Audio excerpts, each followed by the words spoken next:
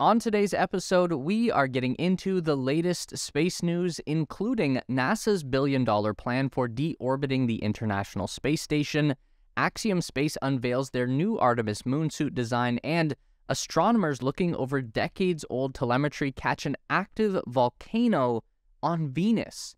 There's lots to go over this week, so let's get into it. This is the Space Race. 2030 is quickly approaching, and NASA has begun their planning process for the mission that will deorbit the International Space Station, capping off the decade with a fiery retirement for one of humanity's greatest achievements. The news comes from some additional details released by NASA on March 13th, which showed that their 2024 budget proposal included a request for $180 million, a price that NASA says will give them a healthy start for the project. While previously the plan was to use attached cargo spacecraft like Russia's Progress vehicle to slowly maneuver the station into a decaying orbit, the agency has decided that deorbiting something as large as the ISS requires more control and has opted for building an orbital tug to push the ISS into a trajectory that ends over the South Pacific. Kathy Lueders, NASA's Associate Administrator for Space Operations, said the agency has calculated that this plan would cost just short of $1 billion, but that's not where they want to end it. She explained that NASA would rather get that cost down by seeking outside help with a request for proposals. NASA has been making great use of commercial agencies over the last couple of years, and a quick glance to the future shows that they are not planning on slowing down anytime soon. So it isn't strange at all that NASA's budgetary plans for this big of an operation would include driving the cost down by hiring a commercial company to manage it. NASA is always looking for redundancy, Lueders said while discussing the plans, and you can see that not just with their plans to use commercial partners for the ISS deorbit, but also with the station's replacements. Because we're not going to be getting rid of what was, for a long time, humanity's only long-duration habitat in space without putting more stations, specifically more advanced space stations, into orbit to replace it. Right now, most of the hype is for NASA's Lunar Gateway station. This pivotal habitat will be assembled in a near-rectilinear halo orbit around the Moon, an orbit which will ensure near-constant communication with Earth. The Gateway will be made up of modules from public and private partners from around the world and will not only give us a stable platform to study our Moon over the long term, but will provide our exploratory missions with a crucial jumping-off point to refuel and set off towards Mars and the outer solar system. Gateway will be starting its mission in late 2024 if all goes well, but it's hardly the only government-run station that is planned. Russia's Roscosmos is planning on starting their own station in 2027. The Russian Orbital Service Station will be the Russians' first station since the Mir deorbited in 2011. Plans for the Mir 2 were transformed into the International Space Station later. Ros will be orbiting way up at the 400-kilometer range in a sun-synchronous orbit, so it can monitor the entire surface of the Earth. They're also planning their own lunar orbital station, but the designs are as old as 2007, and there hasn't been much more work done on it since. No news yet on how far along these station plans are, but with Russia most likely pulling out of the International Space Station program in 2024, it's a good bet that they'll push hard to get their own station up so they'll not be left behind. And speaking of not being left behind, we have China's Tiangong station. China was shut out of the International Space Station program, so they just decided to make their own, and did so in spectacular fashion. The station is currently complete to the baseline China had planned for, and more modules are going up soon to join the 3 already in orbit. The whole station came together in just under 2 years, which is an outstanding pace to set. Adding to that, the Chinese agency has repeatedly pledged to allow other countries to use their station, a classy bit of generosity considering they were shuttered previously. And finally, the Indian Space Research Organization is planning on putting a smaller station for themselves in about 2035. Plans for the station had to be pushed back due to some complications regarding the COVID-19 pandemic, but the Indian agency has been wanting to get a station up since they proposed it back in 2019. Then we have the many stations proposed by commercial companies. The biggest and most well-funded, which are Starlab, Axiom Station, and the Orbital Reef. Starlab is a project designed by Voyager Space's nanoracks company Lockheed Martin and Airbus. Axiom Station is designed by Axiom Space and is planned to be a module for the ISS before breaking off and forming its own space station before the ISS end-of-life date. And Blue Origin's orbital reef is planned to pull together most of billionaire Jeff Bezos' companies, along with Boeing, Sierra Space, and a couple of others, to create a large space tourism hub and laboratory. And there are plenty of other stations planned, of course, but the scope of work we're looking at here is tremendous. By 2040, humanity will have gone from only one semi-permanent orbiting habitat to many. We are going to explode into the cislunar space at a speed that will likely be talked about for centuries. The ISS blazing into the South Pacific will mark the end of an era and the true beginning of our new space race. On March 15th, Axiom Space unveiled the brand new spacesuit that will be worn by Artemis 3 astronauts on their return to the lunar surface this decade.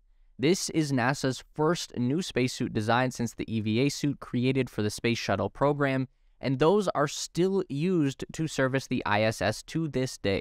Axiom was awarded the $228 million contract to design a new suit back in September of 2022. This came after the catastrophic failure of NASA's original Artemis spacesuit plan that suffered from extreme cost overruns and a significantly delayed production schedule. If we compare the NASA suit from 2019 with the Axiom suit in 2023, I think we can agree that this was all for the best. The suit shown off in the conference last week definitely looked more flexible than any spacesuit we've seen before, including the old Apollo-era lunar suits, even if Buddy did require a walking stick to help keep him upright. Remember, these suits are made for the moon's gravity, which is 1/6 that of Earth's, so the balance is going to be a little off for walking around a stage. You should probably disregard the stylish black covering too. While it was created by Esther Marquis, the costume designer on the Apple Plus show For All Mankind, this covering is a stand-in to cover up internal components for the unveiling. Black coverings would dangerously increase the amount of heat absorption on the moon, and Axiom pointed out that the black portions of this design will be white by the time that they hit that dusty lunar surface. The helmet features a light bar to help the astronauts see in those shadowy craters, and is also equipped with an HD camera for live streaming POV footage back to Earth. The new gloves are built for maximum dexterity and ease of movement so that astronauts don't get hand cramps while working on the moon, and the ingress and egress from the suit is made easy by a back hatch design, so they jump in feet first, shimmy their arms and head into place, and then close up the back and they are good to go. The show model was meant to debut the main new features of these suits, mobility. Our demonstration astronaut was able to pull off a bunch of squats and lunges in his new spacesuit with relative ease. He could even crouch down to touch the floor and then stand back up with a little help from his stick. Getting around in even the ISS-era gear is reportedly a pain, and that's before we account for the problems that have begun to show themselves with age, like the leaks and condensation buildup in the station's EMUs last year, which halted spacewalk operations for most of that year. The moon is a challenging place to design for, along with the usual features needed for a spacesuit, things like pressurization, carbon dioxide removal, waste management.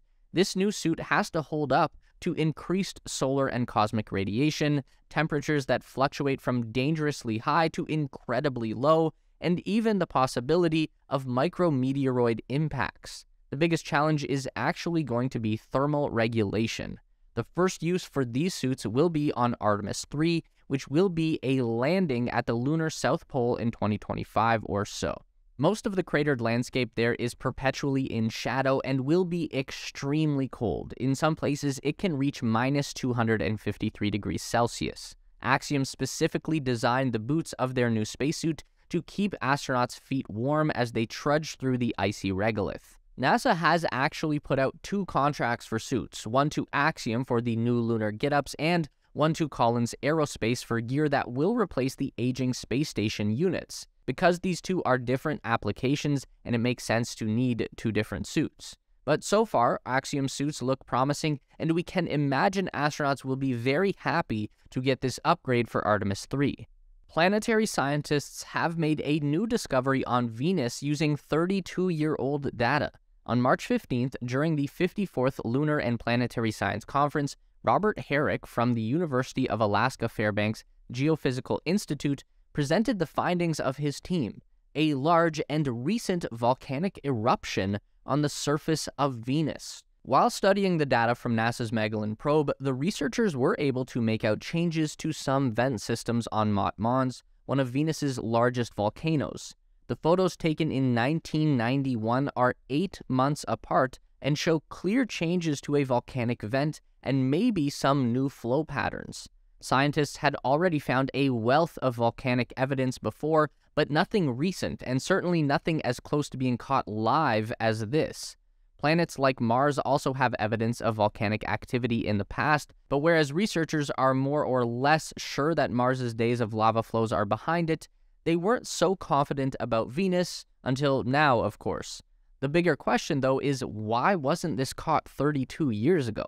Well, that's mostly down to a difference in mission.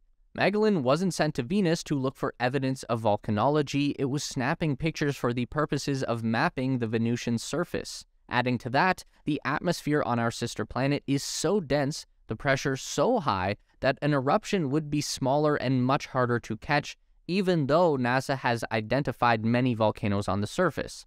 So when the data was finally distributed to researchers in different fields like geology, a couple of years had gone by, and more would go by while they searched the enormous amount of image data. However, now that they've had a look, Herrick says there's no question that these images show active volcanism, even though the images were taken at different times and from different angles. He says, quote, "We really wanted to nail down that the difference we saw in the vent could not possibly in any way be a factor of simply looking at the same feature from different angles." And there's a reason that this is so exciting. Not only is Venus much closer than other targets for volcanic surveys in our solar system, like Saturn's moon Enceladus and Titan, but we are sending 3 missions to Venus in the near future. NASA is sending Da Vinci Plus and Veritas to take atmospheric samples and send back some updated information on the planet, while the European Space Agency is sending Envision to help out that study.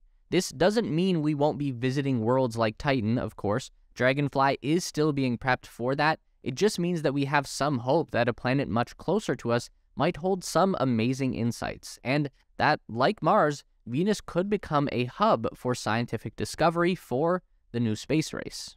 Meet us back here every week for more updates on everything aerospace industry and interstellar exploration related.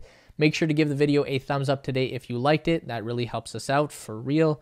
And subscribe to the Space Race for more videos just like this. We do 1 long-form essay and 1 news update every week. And if you'd like more, we've got 2 more on the screen for you right now.